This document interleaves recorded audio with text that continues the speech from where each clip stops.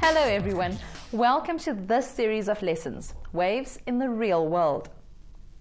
In a previous series called Transverse Pulses and Waves, you were introduced to the concept of a wave using a slinky spring and a string. You should remember that waves are produced when a vibrating source causes a disturbance in a medium. You should also remember that there are two kinds of waves, longitudinal and transverse waves. We see a transverse wave as a series of crests and troughs moving through the medium. In a transverse wave, all the particles of the medium move up and down at 90 degrees to the movement of the crests and troughs. Now, to describe a wave fully, we use the following terms: amplitude, wavelength, frequency, period, and speed or velocity of the wave. Can you recall what these terms mean? See if you can match the description to the correct term. Here's the first description. The distance between two consecutive points in phase is the wavelength, lambda, of a wave. Here you can see points R and S moving in phase with each other, and so they are one wavelength apart. Now for the next description. The maximum displacement of a particle from the rest position. The maximum displacement of a particle from the rest position to the top of the crest, or from the rest position to the bottom of the trough, is the amplitude of the wave. The symbol for amplitude is capital A. Do you recall what we call the time taken for one complete cycle or oscillation? One complete cycle or oscillation is the movement of a particle from the rest position to the top of the crest, then down to the bottom of a trough, and then back to the rest position. The time taken for one cycle is called the period of the wave. The symbol for period is capital T and is measured in seconds. We can write an equation for period as T equals the time taken divided by the number of cycles. A pulse lasts for one period, but a wave consists of a series of pulses. So when dealing with waves, we need to measure the number of cycles or pulses produced in 1 second. Can you remember what we call this concept? Well, the number of cycles per second is called the frequency of a wave and is measured in hertz.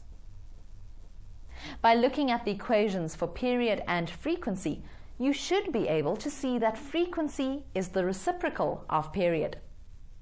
In other words, we can write either F equals 1 over T or T equals 1 over F. There's one more term we need to examine: the speed of the wave, v. Let's look at an example to explain what this means. Here, I've drawn a sketch of a wave that represents 1 second of the wave's motion. The wave has a wavelength of 1,5 centimeters and a frequency of 2 hertz. The wave is moving from left to right. To calculate speed, we use the equation speed equals distance divided by time. So for this wave, let's measure the distance the wave has moved and then divide by the time taken. The wave has moved 3 centimeters in 1 second. So we say the wave has a speed of 3 centimeters per second. But notice that the frequency is 2 Hz and the wavelength is 1,5 centimeters. If we multiply the frequency by the wavelength, we get an answer of 3 centimeters per second. In other words, the same answer. So to calculate the speed of a wave, we can multiply the frequency by the wavelength. Right, now that we have reviewed these terms, remember that they can also apply to longitudinal waves, which we studied in the series called Investigating Sound. In a longitudinal wave, like a sound wave, the wave moves through a medium in a series of compressions and rarefactions. And the particles of the medium move back and forth parallel to the direction of the wave. In other series of lessons, we conducted a number of experiments to investigate the properties of both transverse and longitudinal waves. These properties include the fact that waves spread out from a source in a straight line, that waves are reflected, that waves are refracted, and that waves can undergo both constructive and destructive interference. Now, the waves in a slinky or on a string have length and breadth. We say they are two-dimensional waves. In this series of lessons, you will extend your knowledge of waves to three-dimensional waves, such as water waves.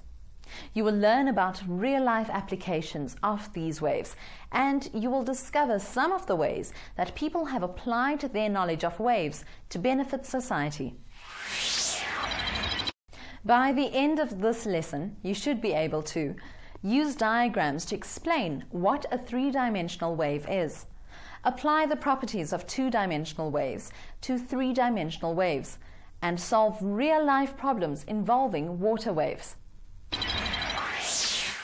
Longitudinal waves and transverse waves on a slinky spring are only models of waves found in the real world. Real-life waves are a little more complex. They spread out from a source in all directions, and as a result, they have width as well as height and length, and so are 3D waves. Water waves are a good example of 3D waves. So we will explore water waves to learn more about the properties of 3D waves. Can you see that by looking at these waves from the side view, they look just like the two-dimensional waves that we studied previously? They have an X and a Y component. But there is an extra dimension to the water wave, which we can only see when we change our view so that we're looking at the wave from above. Notice there isn't just one crest at the point P, but behind P there's a whole series of crests too. This water wave therefore has a Z component as well as an X and a Y component, making it a 3D wave. We can use an arrow to show the direction of the movement of the energy that the wave is carrying. We call this the direction of propagation of the wave. All of the parts of the wave that are in phase with each other form a wave front, which is always at right angles to the direction of propagation of the wave. You can very clearly see a wave front when you look at the waves that form in the ocean. The ripples that you see spreading out in a circle pattern after a stone has been dropped into water are also wave fronts. Let's go to the lab to look at three-dimensional waves in a little more detail. We can create three-dimensional water waves in a ripple tank. Hi guys, here I have a nifty piece of equipment called a ripple tank. Basically, it is a shallow tank that is filled with water. It has a piece of wood that can bob up and down in the water, creating straight ripples. The motor is used to make the wood vibrate at a set frequency. Watch what happens when I turn the light and the motor on. There is light below the tank that shines through the water. Small ripples form on the surface of the water. Can you see the parallel light and dark sections on the screen? These are images of crests and troughs of the ripples in the water.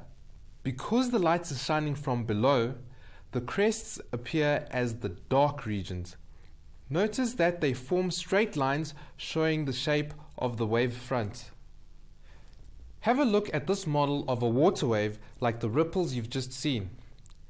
If we draw a diagram of this wave, viewed from the side, we get this diagram which you've seen before. To draw a diagram of the same wave viewed from above, we draw a series of parallel lines to represent each of the wave fronts. Notice that there are many points along this wave front. The particles at each point along the wave front are moving up and down together. In other words, they are in phase.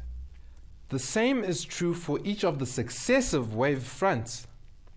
So, all the points on all the wave fronts are in phase, and the wavelength can be found by measuring the perpendicular distance between two consecutive wave fronts. So on this diagram, every point on any of the lines is in phase with all the other points, and the wavelength of the wave is the perpendicular distance between any two neighboring lines. I hope you now have a clear picture of a three-dimensional wave and can see that water waves travel in straight lines from the source, just like 2D waves do.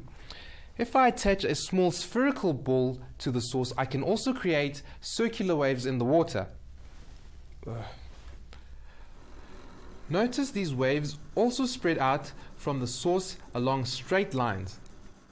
Now let's use the ripple tank to see if 3D waves behave in the same way as 2D waves when they reach a boundary. You should remember that a 2D wave can either be reflected or refracted when it reaches a boundary. If the wave is reflected, it will always obey the law of reflection, which says that the angle of incidence is always equal to the angle of reflection measured from the normal. Refraction takes place when the speed of the wave changes as it enters a new medium. This change of speed will cause the wave to bend if it meets the boundary at an angle of incidence greater than 0 degrees. Let's see if a three-dimensional wave can also be reflected or refracted at a boundary. Have a look at what happens when a barrier is placed at an angle to the wave front in this tank. Can you see the places where the shadows crisscross each other? This shows that the wave fronts have changed direction after striking the barrier. In other words, the wave has been reflected. Now let's see if a water wave can also be refracted. I'm going to put a piece of perspex in the ripple tank. The water is shallower above the perspex and deeper where there is no perspex. Watch what happens when water waves move from deep water into shallow water. Can you see that the distances between the shadows have decreased? This means that the wavelength has decreased. You should also be able to see that the angle of these shadows has changed, showing that the water waves have bent as a result of moving from deep to shallow water. Now remember, when waves are bent after crossing a boundary, this indicates that there has been a change in speed. Can you work out how the speed of the wave has changed? Remember, the speed of the wave, v, is equal to the frequency, f, times the wavelength, lambda. Here the wavelength decreased. The frequency of the wave remains the same, so the speed must have decreased. Because its speed changed, we can say that the water waves was refracted. In this case, the change in speed is not caused by the change in medium, as the medium is water throughout the tank. The change in speed is caused by increased friction in the shallow water, which causes the wave to slow down. Well, I think that from these experiments, you should have seen that 3D waves can be reflected or refracted at a boundary. Now let's go back to Diasha in the studio. Well, I'm sure you found that demonstration helpful. Now for today's task. Bongani is sitting in his boat on a dam. There are waves moving toward a nearby pier. These waves are rocking his boat up and down. The side of his boat is 3 meters away from the pier. Listen in to Bongani's thoughts and try to help him solve the problem that he's thinking about. It looks to me like there are 10 wave crests between my boat and the pier. I also know that my boat has rocked up and down 40 times in a half a minute. I wonder if there's any way that I can work out how fast these waves are traveling. So, do you think you can help Bongani with his problem? We know that the distance between the boat and the pier is 3 meters. There are 10 wave crests in this distance, and the boat rocks up and down 40 times in half a minute. Can you work out the speed of the waves from this information? Thank you for joining me today. In our next lesson, we will explore what happens to 3-dimensional wave fronts when they move past a boundary or through a gap.